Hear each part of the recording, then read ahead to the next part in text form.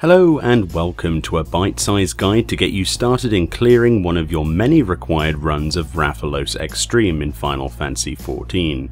I was fortunate enough to make a group with patient individuals and friends alike to get this down for the footage today, but if you follow these basic guidelines you can't really go wrong.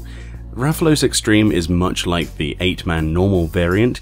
The significant difference is that there's 4 of you and that you share a pool of 3 lives for the entire party. If any of you collectively die 3 times, the fight instantly resets. We went with a tank, healer and 2 DPS setup for this kill, but this isn't actually required and people have done it with all tank compositions for example already. It's mostly just down to avoiding mechanics. There is no enmity on the boss itself, but the adds that show up during the fight can and should be picked up and tanked by the tank. Until those add phases, however, you need to stay in your DPS stance and hit it as much as you can to shorten the length of the fight. DPS is very important. If you are, or you're bringing a healer, please advise it is very important and I would say mandatory to bring Asuna as one of your chosen role actions. The reason for this is there is a plethora of debuffs throughout the fight where you cannot actually heal and you will need to remove these as fast as possible. This as well goes for any jobs that can actually actively remove dots from either themselves or others as well. It's a very important thing to do as it gets to the point in the last stage where every debuff removal counts. For the first phase, healing is turned on. This means your healer, if you have one, can use all of their normal abilities to heal the party, as they would usually in a normal fight. This changes at a later phase however, so don't get too comfortable. The first major ability we should talk about is this where you'll get a marker placed on a random player. This player should stand away from other people because this will actually explode, doing damage to everything around it. There's a key point here that this will actually do damage to adds as well, so if you have one of these up during an add phase, be sure to actually drop it on adds. It can even kill them.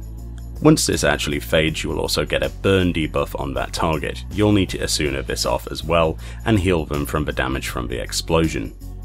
In the first phase we're needing to be fairly spread out on the room here, as this boss does a series of moves, a few of which are charges in various directions he faces, or attacks that target a player at random.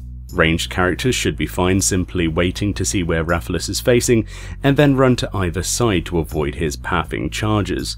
Melee characters can hide behind the boss's left leg to easily avoid damage from most sources. Occasionally Rathalos will do a 180-degree tailspin. The boss here will actually look in a direction he's about to spin, so you can easily avoid this attack if you are in melee range by running to the other side of his head and then passing back through the boss. Rathalos will cast Roar throughout phase 1 and must be healed through. This is your basic AoE healing damage, but also aligns with small phase changes in the fight, signifying their introduction. A set of adds will spawn eventually. These are random creatures disturbed by Rathalos itself. During this time your tank should try to group them up and tank them together, so you will need to AoE these down while still avoiding all of the usual Rathalos charging bites and tail swipes, etc. Phase 2 of the fight begins later with the spawning of an add called a Garula. This Garula will knock down Rathalos. This places a blue circle in front of its head on the floor. A DPS should go into this blue circle, which actually puts them on top of the boss mounted, where they must stab the boss repeatedly to keep its attention, whilst meanwhile the rest of the group kills the Garula as fast as possible on the ground. Your tank needs to be in tank stance for this add as it spams upheaval. Anyone other than the tank is likely going to die if they stand in front of it, so bear that in mind. Once the Garula is dead, the mounted player is thrown off and Rathalos flies to the edge of the map. In this time you must run to the corpse of the Garula you killed and stand behind it to survive and line of sight the incoming ultimate. Failure to do so is a definite KO due to it hitting for many millions of HP. Phase 3 then begins, and this is the last stretch after the Garula dies.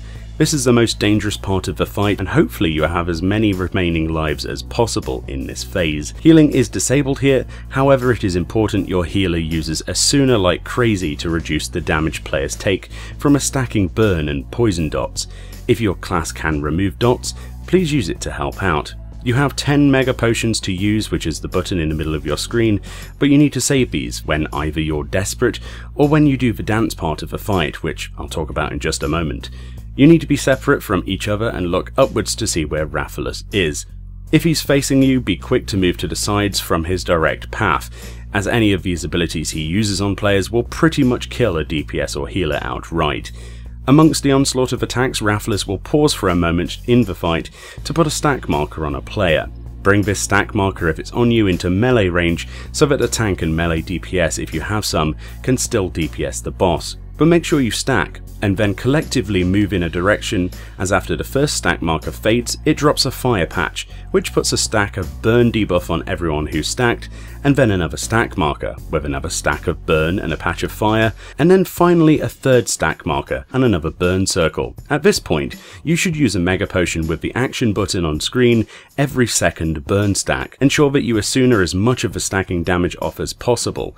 After all 3 circles go off, you'll need to spread immediately. Don't wait for anything. If needs be, use another potion if you're close to death. At this point, the boss goes back to his random dive targets, and if all of you are in melee range and don't move fast enough, you're easily going to cause a wipe.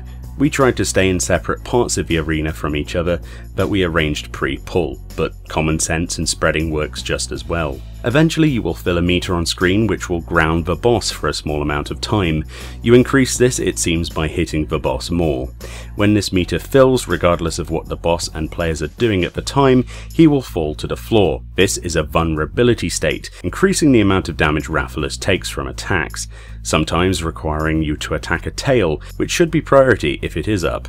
Other times it's just his body with the vulnerability debuff. Later in the fight, when you ground him for perhaps the 2nd or 3rd time depending on your DPS, you should use a DPS limit break to bring him close to death or an actual kill. A few tips then. If you can organise the room into basic quarters of where members of your party will roughly stand, you will have less issue of being collaterally hit by charges, or eliminating early deaths. If it all goes tits up on the last stage, your tank can easily take 3 stack markers himself using cooldowns. This is especially useful if everyone's running out of potions, or if you think you would die if you were to help stack and others are in a similar situation near to the end of a messy run. It's important to keep calm and notice what course of action is the best to take at the time, which is something which is very exciting and nerve-wracking at the same time. The fight is very straightforward on paper, but it is very dependent on noticing tells and reaction times. A very well designed fight then, but takes a perfect leaf from the content it's based on from the Monster Hunter franchise. Either way, hopefully this small bite-sized guide was helpful. If it was, throw me a like below and get involved in the comment section with your own tips and tactics that you have used to clear this trial. Thank you kindly for watching, and I'll indeed see you all next time.